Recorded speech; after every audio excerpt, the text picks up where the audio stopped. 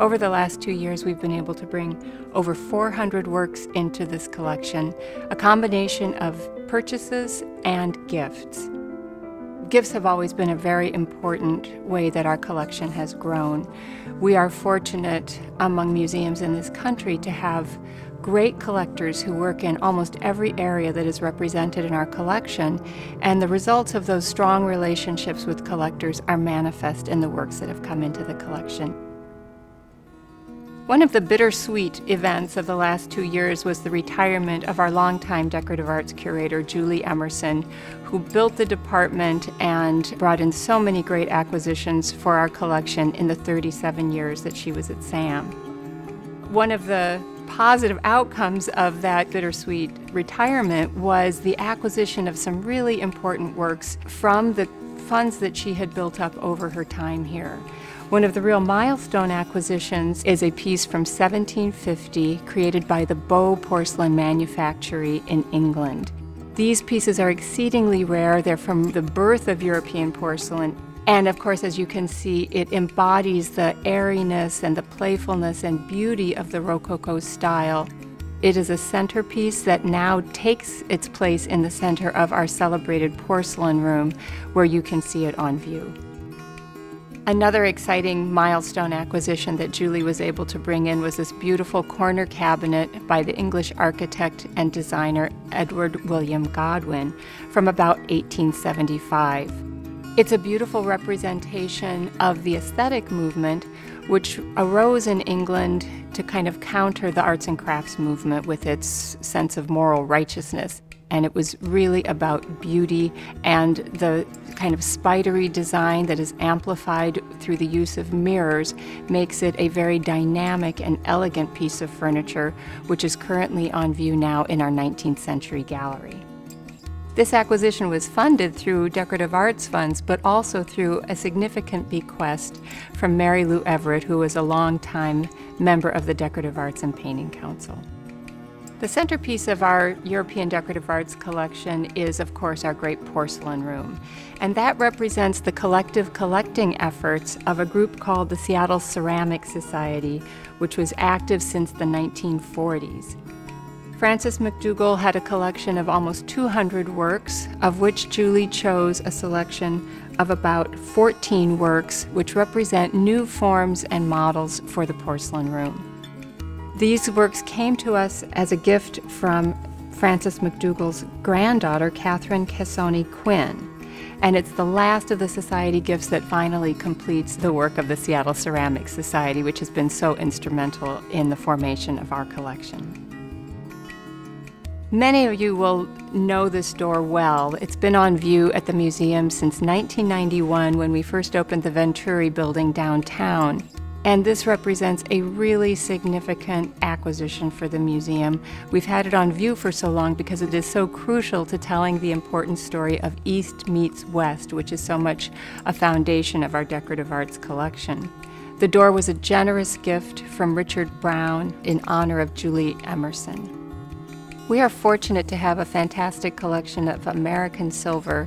We have fewer works from England and the continent, and so we're very glad to be able to add this important hot water jug and warmer stand created by the celebrated British silversmith Paul Storr. And it comes to us as a gift from Herman and Faye Sarkowski in honor of Julie Emerson. Akio Takamori is an internationally renowned ceramic artist who, until his recent retirement, was part of the celebrated ceramics faculty at the University of Washington.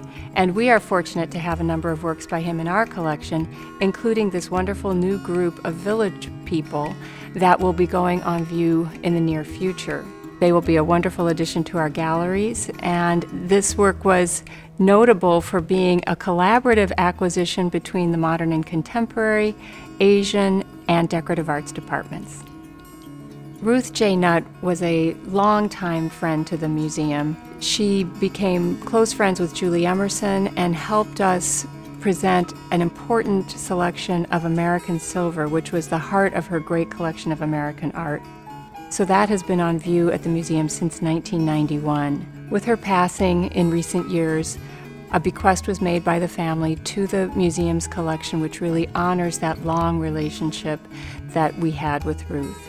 And some of the highlights are in American silver, but she also collected wonderful works of furniture, needlepoint, and painting. We are honored to bring in about 45 great works that make us instantly one of the premier collections of American silver in the country. And these works are on view in the third floor American Galleries. This past year, we've had two major acquisitions to the American Art Collection. One is a work that really completes our holding by Mark Tobey. This very sort of quirky, eccentric, mesmerizing portrait of Martha Graham that was done in 1928 before Martha Graham was Martha Graham, the Martha Graham that we know today, when she was really just coming on the scene. This was the unveiling of her first truly modernist ballet called The Poems of 1917, set to piano music by Leo Ornstein. It was a series of positions that evoked ancient wooden sculpture. So she sits before us like an ancient votive figure, wide-eyed, wild-eyed, really looks very static and sculptural. And this was the way the dance impressed the critic that evening and must have impressed Tobey as well. Gifts from the Kendrick Schlatter estate also helped to make possible the purchase of Raphael Peel's Still Life with Strawberries and Ostrich Egg Cup. This very small painting has an enormously large label that acknowledges all of the donors who stepped up over the course of 3 years to make this acquisition possible for the Seattle Art Museum. I've come to think of Raphael Peel as a chronicler of his time and of his world, really, in Philadelphia in 1814. And he tells stories through things. So in this picture, he shows us prize strawberries, and he's situated them between an exotic ostrich egg from Africa, and he's showing them arrayed on exotic, costly porcelains from China. He also tells us from an inscription on the picture that these strawberries have been on the vine into June of 1814 when he painted this picture. So they've grown large and undoubtedly sweet. And he has given them center stage in this story about his view of the world, with New World strawberries occupying as prominent a place as Old World gewgaws, as one commentator in the early 19th century called them. It is an amazing kind of atlas of the world as Raphael Peel knew it in 1814. This is the smallest painting in the American Art Galleries, but the story that it tells in America's art history is very large. Several of the acquisitions have come out of major exhibitions we've done here at SAM, and they serve as a legacy for those exhibitions. As part of the acquisitions for this past year, we have a group of 3 objects by the renowned Haida artist Robert Davidson. The first one is a wonderful painting that was done in 2010 called Canoe Breaker, Southeast Wind's Brother. We're happy to have this particular painting because Southeast Wind figures very prominently in Robert's repertoire, but also in Haida myths about the powerful nature of the winds and the climate in the Haida Gwaii archipelago. And so many of the oral traditions feature this powerful individual. Canoe Breaker, Southeast Wind's Brother, was a gift of the McRae Foundation and the Native Arts Council. The second piece by Robert Davidson is a silkscreen print entitled You and I, which was based on the painting that we had in the exhibition Abstract Impulse.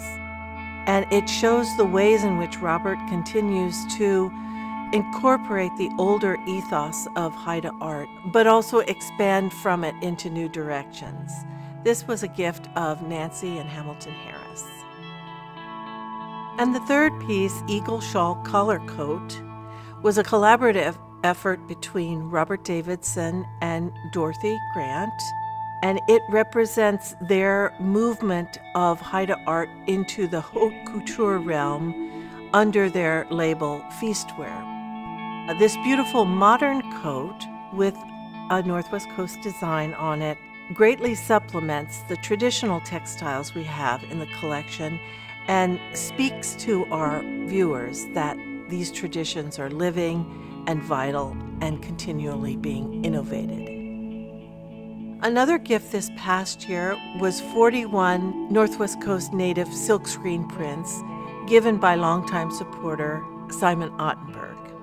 He has very generously, since 2005, given over 115 silkscreen prints to the museum that represent not just a large group of Coast Salish artists, but reaches all the way back to the beginnings of printmaking on the Northwest Coast, the late 1970s. So we are really grateful to Simon for growing this print collection for us in this very important medium, one that Native artists continue to embrace. To supplement our Northwest Coast print collection, we have a new gift by Greg Colfax. Most of the prints in our print collection are singular objects, and with this gift by Doug and Thelma McTavish, we have the opportunity to have a series of prints that tells a macaw story about the hunter and the wolves. We also have a new acquisition from outside the Northwest Coast region with a beautiful ceramic plate made by the famed Pueblo potter Maria Martinez and her son Popovi Day.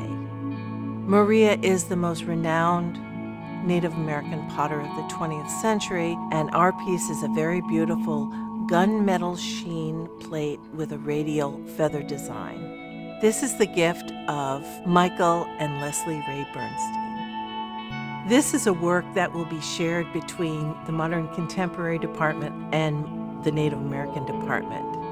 Brian Jungen is an internationally acclaimed artist who has First Nations heritage, and he draws upon this heritage in many of his works in very creative ways. And we see this in the piece, The Mom Call. For this particular piece, he has used the chair as the starting point and then very lyrically stretched the hide and laced the chair. So he has, in essence, created a drum out of a classic piece of furniture. This is a much appreciated acquisition by the Contemporary Collectors Forum. During this term, we acquired an extraordinary textile by a young artist from Azerbaijan. Vaig Ahmed, who's trained in both painting and sculpture, is now really focusing on textiles and on installations. The work that we acquired, called oiling, really mixes the traditional Persian carpet weaving techniques with modern painting techniques. As you move from top to bottom, you can see the surface dissolving. Taking these traditions of East and West, of historic and modern, this artist is one of the really exciting artists coming out of the Middle East, and is also indicative of the kinds of young artists that Sam is now acquiring. Our collection of Japanese ukiyo prints, one of the most popular genres in Japanese art, keeps growing. In the past 2 years, 18 prints from Ellen and Mary Collar were accessioned into the collection. They include representative works by Harunobu, actor prints by Shoraku and Shunsho, and also beautiful courtesan prints. We also acquired 5 prints with the support of Asian Art Fund. The 2 triptychs by Kuniyoshi, both printed in the early 19th century, are full of drama. The one titled The Earth Spider is actually drawn from a novel play of the same title. Another notable work is a rare first edition print of Three Geisha by Kobayashi Kiyochika, printed in 1877. The oval shape, the black and white printing, as well as shading on the faces, all make references to photography, which was a normal art form in Japan at the time. Esther Falik, a long-time SAM member and supporter, gave us 20 exquisite Japanese baskets. A selection of them will be on view this May in the installation titled Tea Ensemble. In the area of Korean art, thanks to the support of enthusiastic collectors like Frank Bailey, wonderful works entered the collection. One is a printed map of Seoul dated to the early 19th century. For Chinese art, we received wonderful gifts of painting and calligraphy, including two in honor of former Chinese curator Josh Yu. We also acquired a contemporary work titled Ink Media, a video and a set of ink drawings. This is the artist Chen Shaoxiong's most recent work. With about 150 images he hand-painted, Chen created this video, which is a powerful montage of depictions of protest and social action. For Sam, this is a perfect work that embodies the present and the past. The range of art from Africa that has been acquired in the last 2 years is really taking us from the 20th century into the 21st century and up to the present moment. Both Mark Rodin and Cynthia Putnam keep providing us with amazing repository of art from the 20th century, including two of my favorite masks of recent note who are both from the Ijo people. Ijo people live in the Niger Delta region where there's so much water and stream life that they have conceived of the notion that there are these underground towns where the masqueraders come up as kind of emissaries and can both delight and destroy the social fabric by the way they encounter you. So imagine having this face come up with pop eyes and a big long snout and even longer horns to startle you and kind of get you to jumpstart realizing there's a whole nother world under the water that you're looking at. But we also, from Mark and Cynthia again, got one of the prettiest faces imaginable from the Igbo of Nigeria. It's a young woman, a maiden, whose face has been totally chalked white as a sign of serenity. From the other side of femininity, we have a piece that is a sculpture by the Chokwe, and I always laugh when I look at it because it kind of seems like she's concentrating very hard with her eyes closed, trying to figure out how she's going to control the longest, most awkward limbs you could ever imagine. And yet she presides over it with this serene smile on her face. Then we move from Tanzania into Gabon. And from Dr. Oliver Cobb and his wife Pamela came a very august face that is of a reliquary, of a type that was meant to guard the bones of the greatest ancestors. And this is one that is probably about 100 years old. And there are very few of these that were collected before missionaries moved into the region. And now we have this truly remarkable example that is of the high order of what the Koda are capable of in sculpture.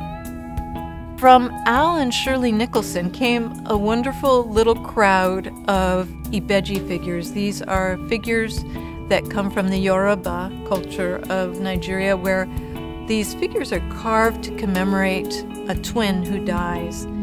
But it commemorates the twins, but also shows us the range of ways that Yoruba carvers can animate these small figures and make them a part of the family. And they are endearing, but also give us a sense of the reverence for the young ones who have passed on. From the 21st century, we get to move into a woman of a very different nature than those from the 20th. This is a woman who's called a signare. She's posed very purposely in the middle of a governor's palace on the island of Gorée in Senegal. Gorée Island is where slavery was seen at its height, and she was one of the Senegalese women who would walk into the governor's palace to seduce men. And women dressed like this in a kind of reconstruction of the past. The artist who took this photograph is Fabrice Montero.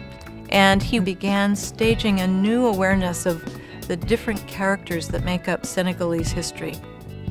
With the evolution of work on the Disguise exhibition, one of the artists who is identified from the beginning as being on the top of our list is a South African artist named Nandifa Mntambo.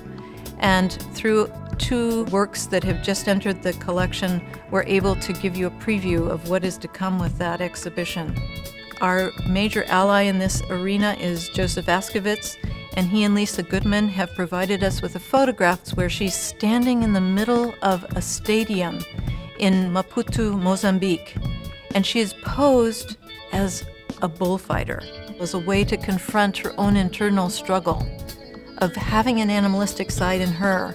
So she becomes both the fighter and the bull at the same time. On the other hand, Nandifa is also quite enthralled with the role that cows have in all of our lives. So in this piece that shows her rear end being modeled with cowhide, she's able to freeze a moment with a cow that I don't think many of us have had in a gallery before. But she commanded that process to come up with this vision of a hide that's covering her and forcing us to reckon with both the macabre and the beautiful at the same time.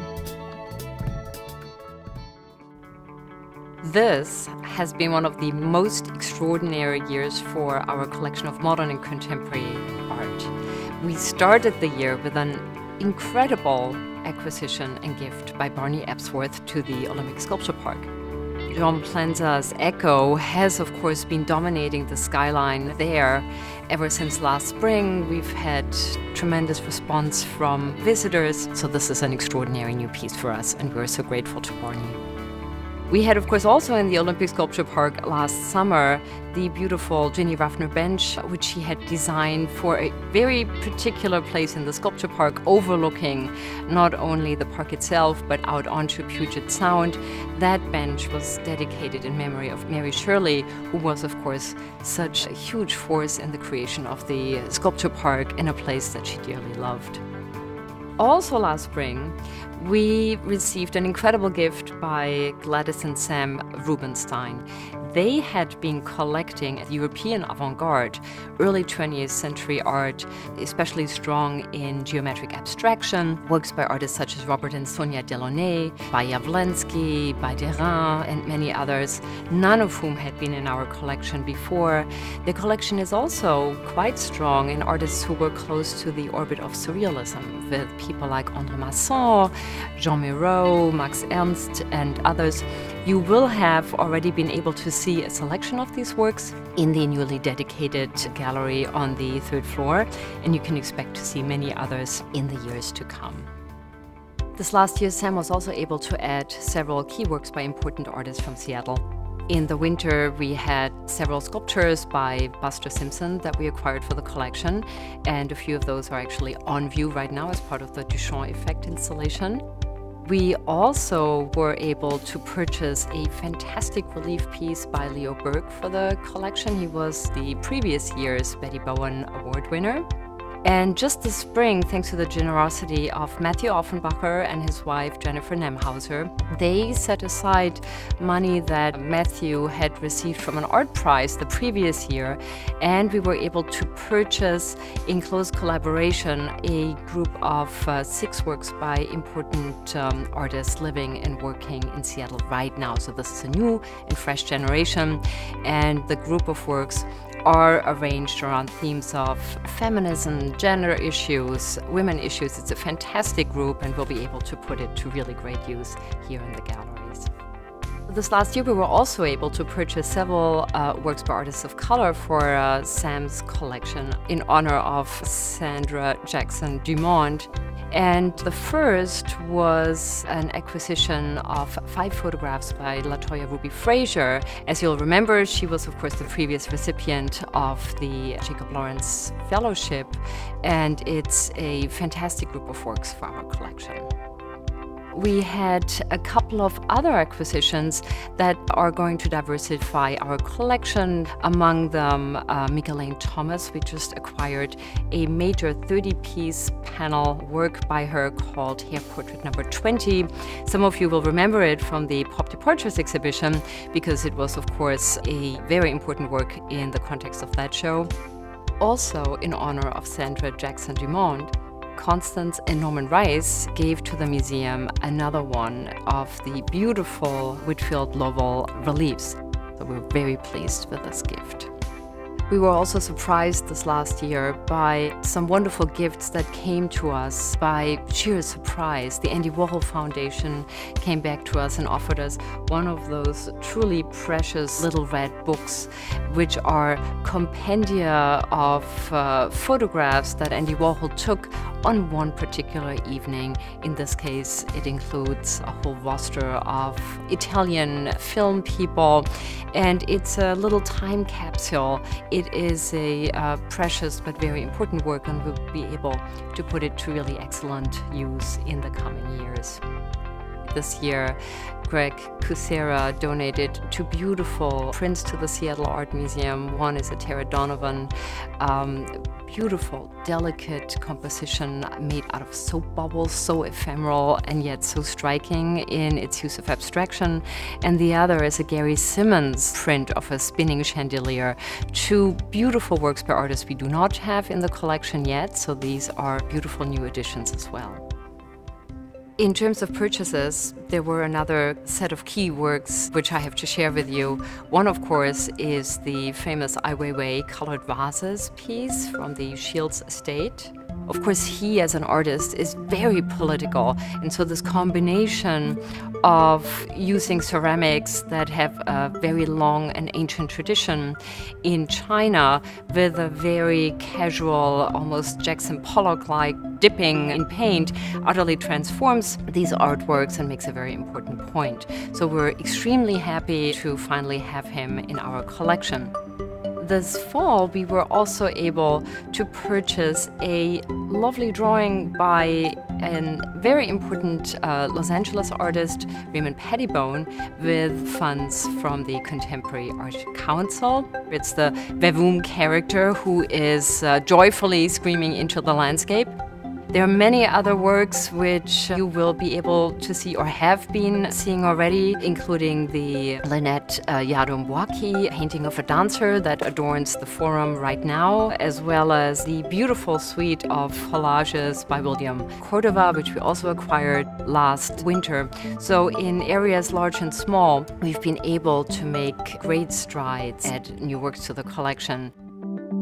And in the fall, Virginia Wright surprised us with the most incredible gift I could imagine. Some 80 artworks, more actually, from her and her late husband's collection. As you all know, Virginia and Bagley had been collecting since the 1950s, had been collecting modernist art by great artists such as Frank Stella and Andy Warhol and Rothko and Frankenthaler. The list goes on and on. And what we have with this incredible gift is a true transformation of our collection. We have not only now one of the premier collections of mid-century modern artwork in an American collection here, but the gift extends far beyond that into the 1980s, 90s, and into the 2000s. And you have already some of these new gifts in the galleries right now. Jasper John's thermometer, a big favorite, of course, and James Rosenquist Tumbleweed, as are major paintings by Eric Fischl and David Sally, all of them part of this new gift. What the collection does, it has such strength not only with an individual artist, but with entire groups. So it's not only adding a piece here and there, but truly transforming our collection. It's been a truly transformative year for all of us here at the museum, and especially in the modern and contemporary collections, and I'm very excited to show you many more of our treasures in the years to come.